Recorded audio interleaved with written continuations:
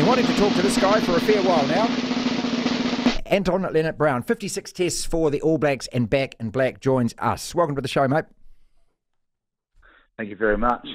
And congratulations on your rehabilitation and your reselection. Yeah, cheers for that. It's been a journey, but it's good to be back. Well, you're flying out tomorrow. I mean, that was the ultimate goal after the injury and everything else. I mean, it would have been a long way in the distance, I bet, at many times. Yeah, I guess first major injury for me throughout my career. But, you know, I've always sort of realised that, you're always going to pick up a pretty big injury along the way at some point. So I had a pretty good run, 9 years without any major injuries. So I would say in some way I've been pretty lucky. But yeah, it has been a long road, but it's been a refreshing one. I've actually quite enjoyed a bit of time off footy and getting my body right in other areas as well. So it hasn't been all bad, and I'm ready to go now. I bet you are. 2016 debuted for the All Blacks. You played in one World Cup already, so hopefully, you know, you're going to stay injury-free, touch wood, until next year as well.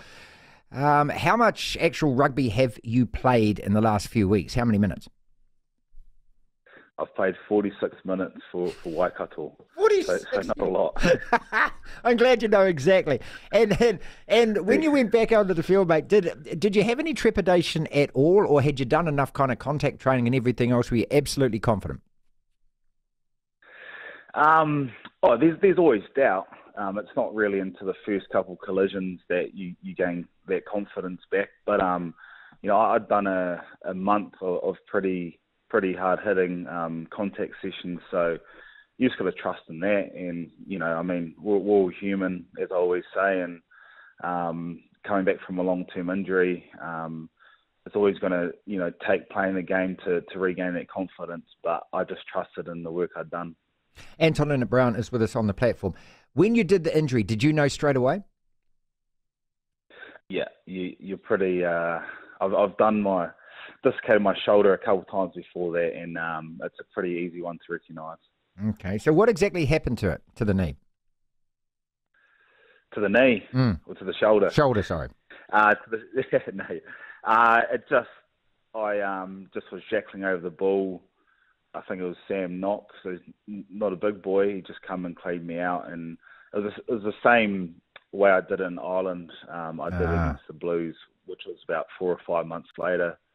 And once they dislocate a couple of times, you sort of advise to get surgery because they just come up more regularly once you've done it a couple of times. So that's the road I chose, and had something called the letter J from a very good surgeon, Craig Bull, and basically if we've all got a 100%, what they call 100% shoulder, the letter J is, they sort of say it comes back at 150%. Wow. So yeah, hopefully a better shoulder now. It's I guess it's quite restricted because they do tighten it right up, but in terms of it coming out again, it should be good.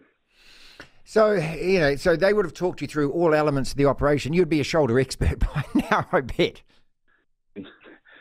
Yeah. This is my second surgery. So I had shoulder surgery done before I started professional rugby at 18 years old.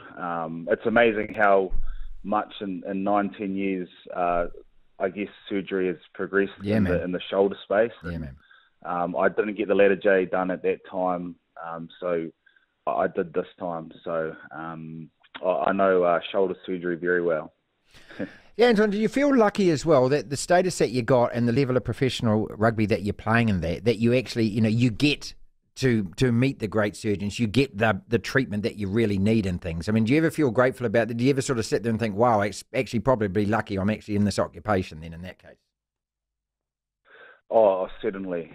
We get looked after extremely well, and like I said, you know, Craig Bull's regarded as one of the best in New Zealand. So yeah, just so fortunate. And I guess when you talk about, you know, coming back to play, and if you're worried or not, you just think back to that. You've had one of the best surgeons in New Zealand do your shoulder. You've had a great team of trainers, and physios around you. So I mean, it's pretty easy to trust in that.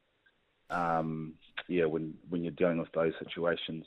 When it first happened, did you know? I don't really know how to say this. I'm not talking about dark thoughts, but did you ever actually think, "Oh my God, this could actually be it"? Because as you said, I mean, if you've had such a great run of 9 years without any serious injuries and things, did you? I mean, did it come as a real shock? Oh, not really. I guess as I said before, I always realise that every time we run out, there's a risk of injury or major injury. I mean, obviously it's not ideal, but I guess I actually accepted it pretty quickly. And I mean, to me it's uncontrollable. Getting an injury or a major injury, you can't control it. So my mindset sort of shifted pretty quickly to getting surgery or getting what I needed to get done, and then chipping away at my rehab. Anton Lienert-Brown with us. And was that, when you do go into the rehab, is that every day? Do you have, is it almost like going to a job? You got, this bit here, you got an hour there, you got to do this there. Is that how it happens? Yeah, for sure. It's a tough process. I mean, like and as I said, for so long I was playing and part of training. So that's really the easy part. But, rehab's, a slow and a lengthy process. And it can be quite lonely at times because you don't have all your teammates around you. Yeah. But I guess the hard thing about shoulder surgery is if we weren't playing rugby, I probably wouldn't have needed surgery. But because we play high contact sport, obviously the risk of it coming out is really high once you've done it a couple of times. And I mean, before I went into surgery, my shoulder felt pretty good. You got all your movement and stuff like that. You go in and you sort of go backwards. You're in the sling for 6 weeks. It's pretty sore. You get out of the sling, and then it's about getting your range of movement back and your strength. And I guess the frustrating thing is, you've lifted these sort of weights for so long, and all of a sudden you're doing 2 kg dumbbells and you're only benching the bar and stuff like that. So, hey, mate, that's normal. Okay, that's normal for us, right? So, I guess, yeah. So the rest of us, mate, we're nodding to go, yeah, that's cool. Keep going, sorry. I know what you feel like now then. Yeah, exactly. Look, I want to also ask you about a couple of things. Do you, when this happens and you're having to go through your rehab and everything else, and you got this in front of you, do you feel at all like an imposter sometimes? Because I know a lot of guys and girls when they're in this position, they don't want to hang around the team because they're not playing and they kind of feel like they're just a bit of a nuisance, whereas the rest of the teammates are going, God, we'd love to see you, mate. Come along in that. Was there kind of difficulty? Did your head play tricks with you on that kind of stuff? Yeah, for sure. I guess when you get a sense that you can't contribute in terms of like at training or in playing, I guess you do feel like a little bit of an imposter. But you're right. Like when I think about when I'm playing and I'm fit and there's injured players in there, you love having them around. So yeah, it's funny. Obviously I'm a big advocate about mental health, and it's amazing the games that the mind can play on you. But I guess it's just about recognising that and realising that the boys do love having you around, and it's actually important to be around your teammates during times like these. I bet. The other thing is, I mean, I went through some stuff last year. I'm not going to go into it, but you kind of, I remember feeling at the time like I just didn't want to converse all the time or talk to people about it because I just felt like all I was doing was moaning about my own shit all the time, and even though people love you and they want to talk to you about it and they want to know how you're feeling, how you're getting on and that, do you kind of feel a bit like it's easy to get, as you say, into that self space, isn't it? Yeah, for sure. I guess, I guess because when you're in a sling or you're injured, everyone will ask you that question, how you going, blah, blah, blah. I mean, you don't walk past one person without them asking that first. And yeah, I guess when you're in that situation, when you're getting sympathy all the time, you do sort of get that feeling like, oh, I don't want to look like I'm showing weakness or whatever, like that. So I guess again, like the mind plays funny tricks on you, but that's all part of being human. And if you can recognise those situations, then you can sort of get out the other side and feel better about it. Anton Lienert-Brown is with us. I think somebody needs a walk in the background, mate, by the sound of that barking. Oh, that's the dog the next door neighbour's dog. He's always barking. If they're listening. Yeah. Hopefully they're listening. Take the dog for a walk, mate. Okay? Hey, look, okay, enough about this. You're back in black. That's fantastic. And it just must be like hearing that name. I don't know how it happened. Did you get a phone call that said, "Hey, man, you're back in the squad"? How did that day go? Nah, yeah, I didn't get a phone call or anything. Obviously, I played at 2:00. I've had the quarter-final against Bay of Plenty. And then I think the team was put up on social media at 4. So when everyone was actually running on the field, they sort of, people were coming past and said, "Congratulations, you've been named on the end of your tour." So that's sort of how I found out. Fantastic way to find out. What a brilliant way to find out. Yeah. Because your mind's taken away from it and things. Look, because Ian Foster, we were talking to him a couple of weeks. He didn't let it go, but he kind of intimated, and I was so pleased for you. Okay, 12 or 13. Have you decided yet, or have they decided for you? What is going to be your best position from here going forward?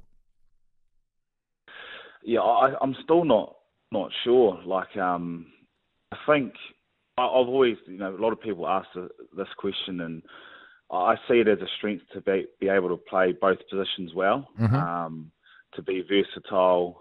So, look, I enjoy both positions. 12, I like because I'm more involved. You're probably going to touch the ball more, but I guess you don't have as much space. Whereas at 13, you might not get the ball as much, but you'll get ball in space and you can put people away. And then at 13, you probably influence the D a little bit more. Not in terms of probably tackling, but in your positioning, you can force teams back in and stuff like that. So, look, I enjoy them both, and it's really up to the coaches where they want to put me. ALB with us, about to catch the plane tomorrow. Mate, when your name gets called and you're in that test side, let's hope, fingers crossed here, this happens, regardless of which game it is, whether it's Japan to start with, or whether it's Wales or Scotland or England, have you thought about how good that is going to feel, or are you just going to wait till it happens? You probably wait till it happens. It's probably something as a professional rugby player, and I'm sure a lot of professionals feel this, that we don't reflect on enough, how special those moments are, because everything moves so quickly, and you always want the next thing. But I guess certainly when they name the team, and if my name gets read out, there'll be a little bit of emotion for sure. I know when on Sunday before the game, when I was coming back to play for Waikato, I sort of, felt plenty of emotion, because you sort of reflect on the last 6 months and what you've been through. So, yeah, I'm not thinking about that at the moment, but sure. I'm sure at the time I'll have that feeling. Mate, and sitting there watching your team, watching our team, watching my team, and going through what we went this year, and so many knives out, and so many naysayers, and so much bickering, and all of that kind of stuff. It must have been bloody rough and bloody tough, because especially for a guy like yourself, that the best thing you can do is do something about it, but you weren't able to do anything about it. You know what I mean? Yeah, I guess, like, when I'm not involved in the team, I'm a fan like anyone else, but I guess I have a different perspective on how I view the team, because I know personally how hard it is. And when you know players personally, and you've been a part of that environment, and you know what it takes to perform and win all the time, your opinion and your thoughts on things change, drastically. So, as a fan that sat on the couch, I definitely felt for them, and there was a lot of things said that was, not on at all. Yeah, agreed, mate. Totally unfair, mate, I thought. Yeah, a lot of it. But at the end of the day, they showed their resilience and how good they are to, be where they were and turn it around and win the Freedom Cup and win the championship. Yep. Shows their resilience, and I'm sure they'll learn a lot from that. And I guess when you go through dark times, you come out the other side better, and I think it'll be a great learning curve for all. Oh, look, and so you were the kind that got up at 3 a.m. to watching Joburg and Nelspruit and that? I hope you say yes.